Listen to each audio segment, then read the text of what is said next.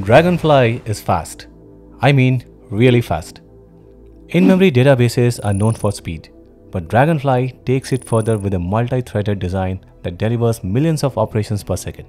In this video, we'll build a simple in-memory database from scratch.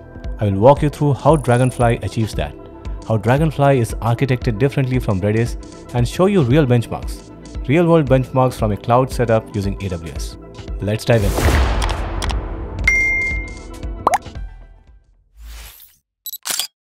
Most traditional databases like PostgreSQL, MySQL, etc. store their data on disk, which is SSD or hard disk drive, and only pull it into memory temporarily when it needs to be accessed.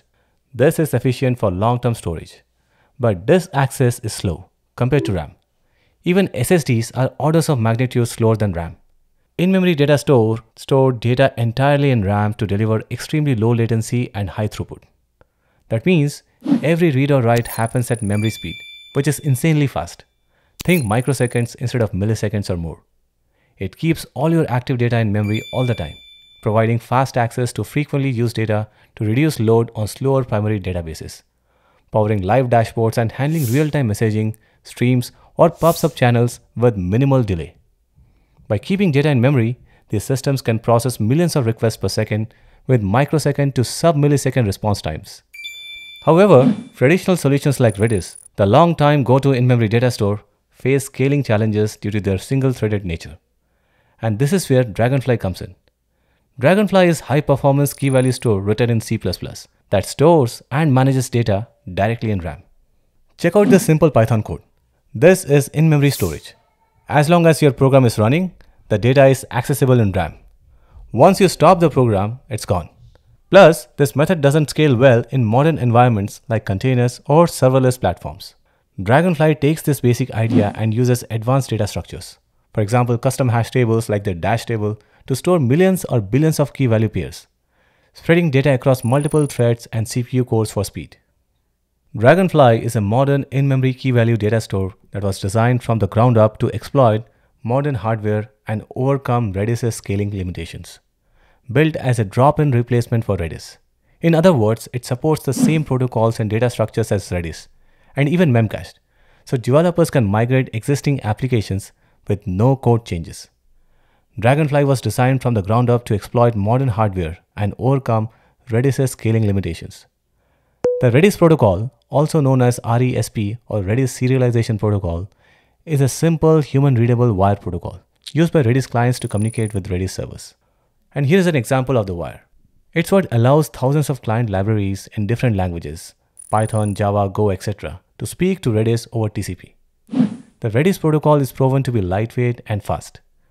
Dragonfly sticks with the Redis protocol, RESP, allowing for seamless drop-in adoption.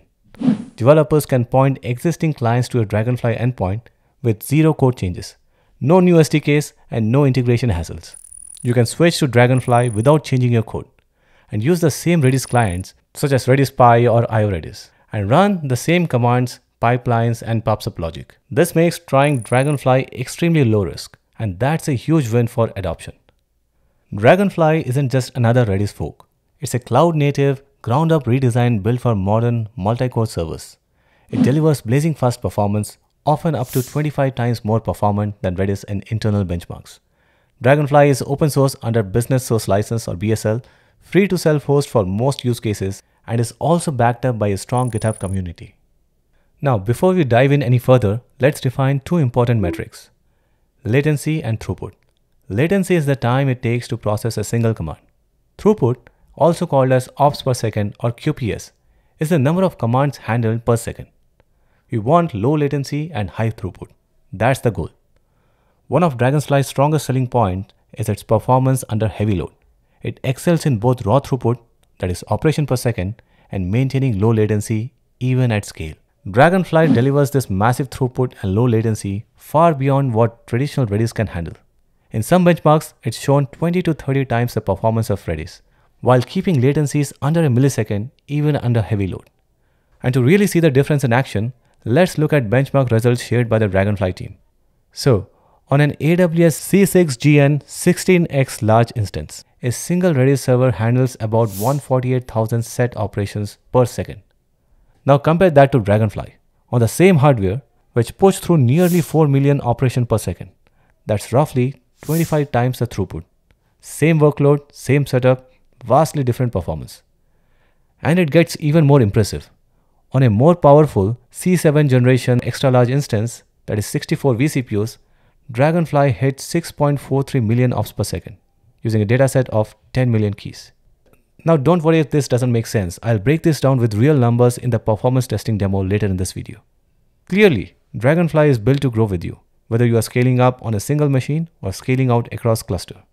Unlike traditional Redis, which relies heavily on horizontal sharding from the start, Dragonfly gives you flexibility, powerful vertical scaling out of the box, and clustering support through Dragonfly Swarm when you are ready to go bigger. Let's break that down. Let's start with vertical scaling, where Dragonfly really shines. Thanks to its multi-threaded architecture, a single Dragonfly instance can fully utilize all CPU cores and memory on a large machine.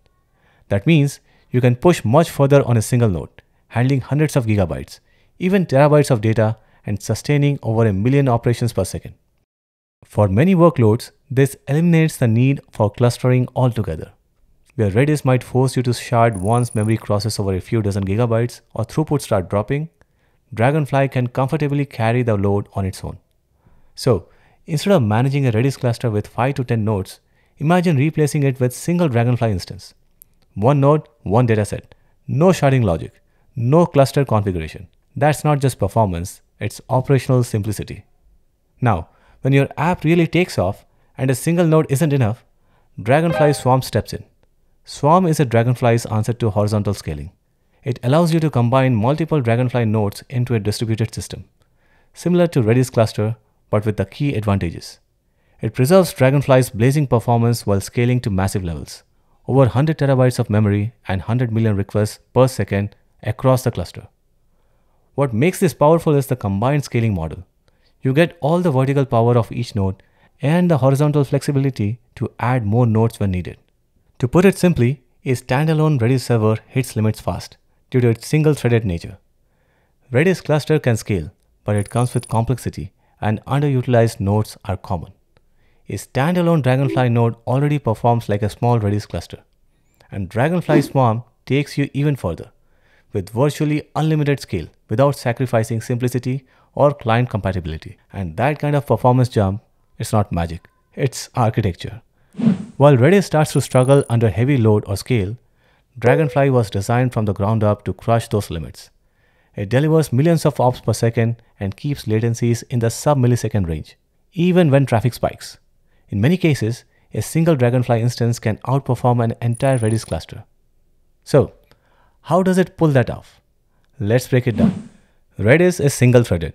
That means it can only use one CPU core at a time. On modern multi-core systems, this becomes a bottleneck. Even if your machine has 64 cores, Redis won't use them to handle more load.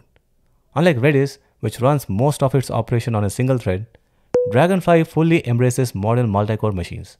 It splits the data into shards, and each shard gets its own thread. No lock contention, no thread fighting. The shared nothing architecture means each thread operates independently, allowing near linear scalability as you add more CPU cores. So if you got 32 cores, Dragonfly uses all 32, processing operations in parallel without breaking a sweat. And inside each thread, Dragonfly uses user space fibers, lightweight threads that handle I/O without blocking. It leverages I/O uring and other Linux async system calls to juggle thousands of operations efficiently. Now let's talk about memory. Dragonfly introduces a custom hash table called dashtable, designed to be segmented and smart. So instead of rehashing the entire dataset at once like Redis does, it resizes just one segment at a time. No freezes, no latency spikes. It's also more memory friendly. In benchmarks, Dragonfly used 40% less memory than Redis to store the same number of keys, meaning you can cache more with less. Dragonfly replaces Redis's skip list, which is a link structure that can be slow to scan, with B+3, a structure that is more cache friendly and faster for large sorted sets. This one change alone can save up to 40% memory for large datasets. Combined with smarter memory handling and efficient replication, Dragonfly stays fast and lightweight even under heavy load.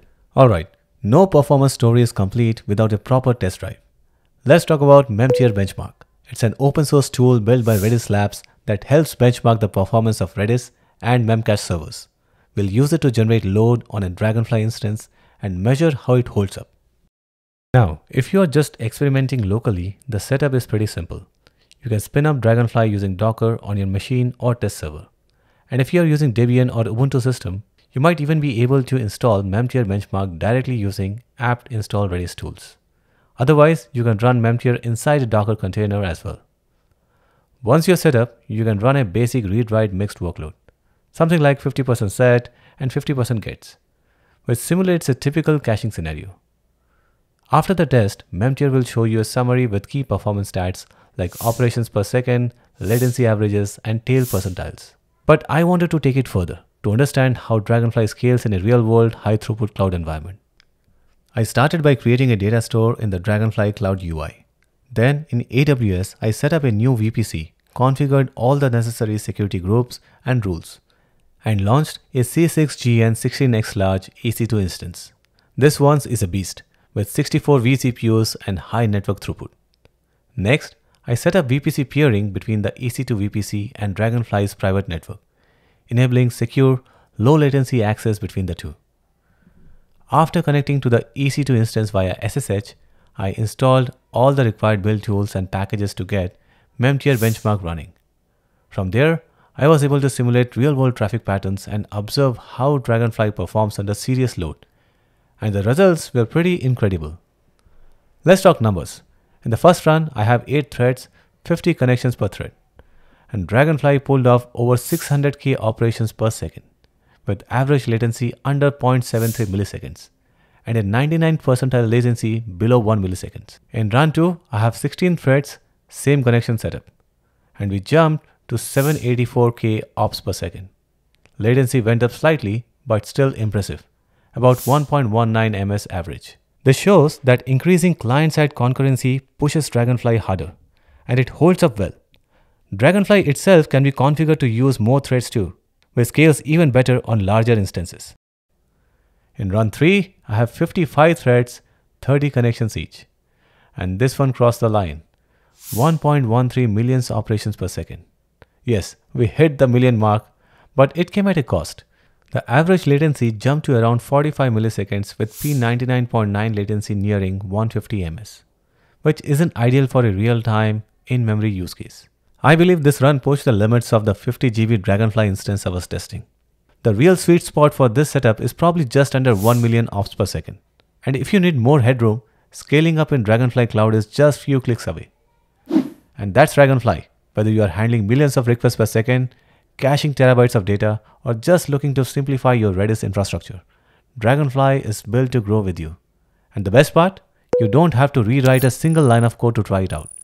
Thanks for watching, and if you found this helpful, drop a like, share it with your team, and don't forget to subscribe for more deep dives on the tech that powers the modern stack. Stay fast, stay curious.